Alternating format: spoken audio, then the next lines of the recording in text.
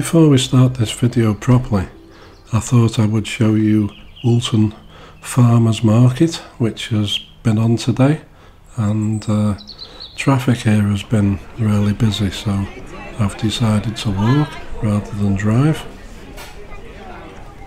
So this market is set up in Allerton Road, and it's alongside what used to be Loads Pond. It's now a sunken car park, but it's been very popular today.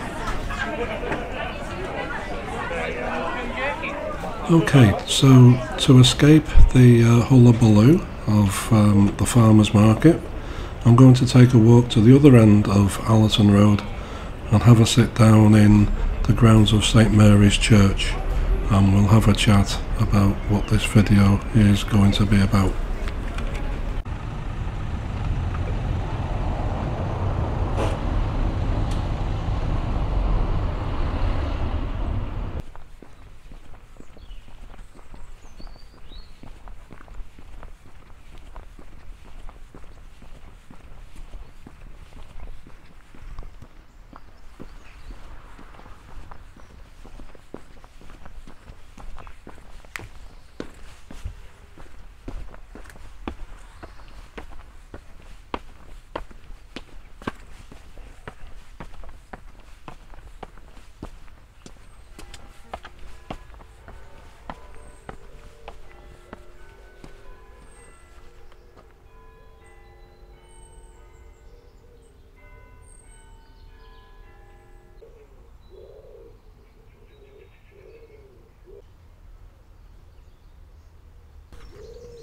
When I made my video about Woolton Village, which was way back in 2019 now, I can't believe all that time's gone. Anyway, when I made my video about Woolton Village, I mentioned that not much had changed, that some of the shops had changed hands, but basically the overall look of the village was exactly the same in 2019 as it was in 1960 when I moved here. But that's not quite true, because I missed one huge thing out, and well, people commented, oh, I missed this out and I missed that out, and things that I didn't even know, or I didn't film somebody's house, or didn't film somebody's school. I did actually miss out a huge chunk of Woolton's history that nobody mentioned and picked up on. But there used to be a very large factory just down there, and I'm going to steal some photos off the internet and do a little bit of a history of the former factory that used to be on the site just down the road on the other side of Quarry Street.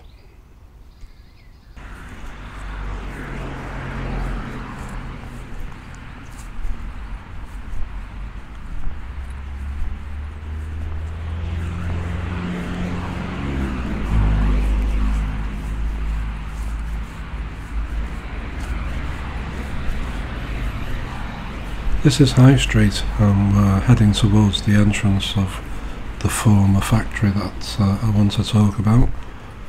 But the people that you'll see soon are volunteers who are working on Woolton in Bloom, which keeps the whole of Woolton Village, and especially this area, full of flowers through the spring and summer, and they really do make the village look a very, very nice place.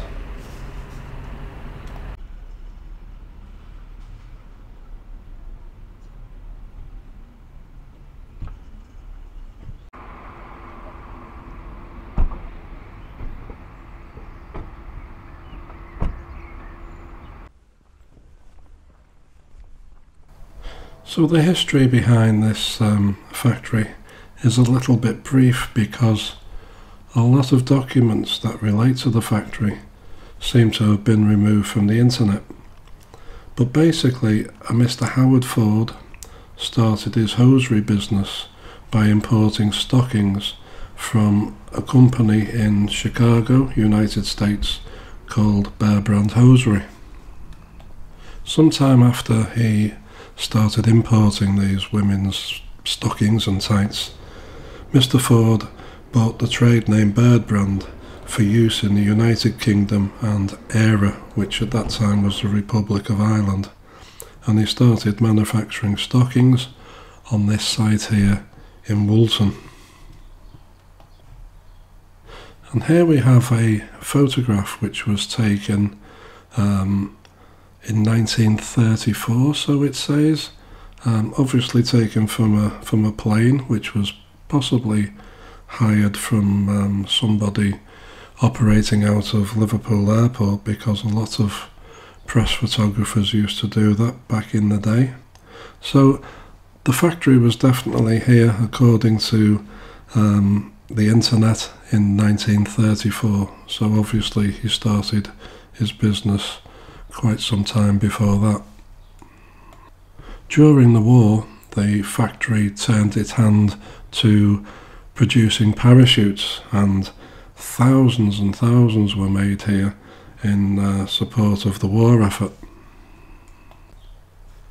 Now there seems to be some suggestion that there was financial problems for the factory as long ago as the 1970s, because parts of the factory started to be let out to other small businesses.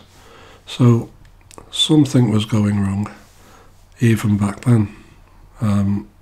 But whatever it was, they seemed to trade through it, probably through taking rent off small businesses, helped pay the bills. So the company traded through the 1970s, the 1980s, and into the 1990s. But again, they must have hit some sort of financial problem, because they went to the government and asked for a loan or a grant of, I believe, £350,000 to help them continue trading. And for whatever reason, best known to the government, I guess, the plan was turned down and the factory closed, people lost their jobs, and eventually the factory was put up for sale, and later it was demolished. In 1997, work began to demolish the former Bear Brand factory to make way for this Tesco supermarket. A lot of villagers fought a battle to halt the plan, and even won support from the council. A number of public meetings were held to discuss various plans, but Carter Commercial Development appealed, and a government inspector decided that the scheme should go ahead. So, since 1997, this site has been a Tesco supermarket. Now, as you can see, the Tesco store sits in a dip, and so did the former Bear Brand factory. And I think in places it was 3, 4, maybe even 5 stories high in parts. But it was pretty obscure from the main road. If you walk down High Street in Woolton, you wouldn't really notice it. But what was noticeable was the chimney. That's the part of the building that I remember the most. That from Menlove Avenue and the bottom end of High Street, you couldn't really miss the tall chimney. Very much like the tan yard which featured in my Garston video, Bear Brand employed a lot of local people, and also generations of local people. Many people worked with members of their family there, and it seems to have been a very happy place to work, where the owners looked after their employees. But like the tan yard, for whatever reason, time moves on, and these places become very much forgotten, and I forgot all about it, and I would have passed it for years and years and years. And you get used to the lay of the land. You get used to the fact that this is now a Tesco, and you forget what was here before.